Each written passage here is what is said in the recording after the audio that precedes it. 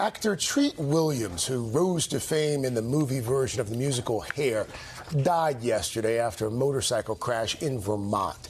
Police say he collided with a car that made a turn in front of him. Williams started his career on Broadway back in the 1970s. He moved on to roles in dozens of films, including 1941, Prince of the City, and Once Upon a Time in America.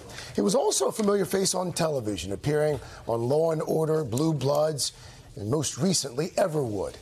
Treat Williams was 71 years old. Hey, thanks for watching. Don't miss the Today Show every weekday at 11 a.m. Eastern, 8 Pacific on our streaming channel, Today All Day. To watch, head to today.com/allday or click the link right here.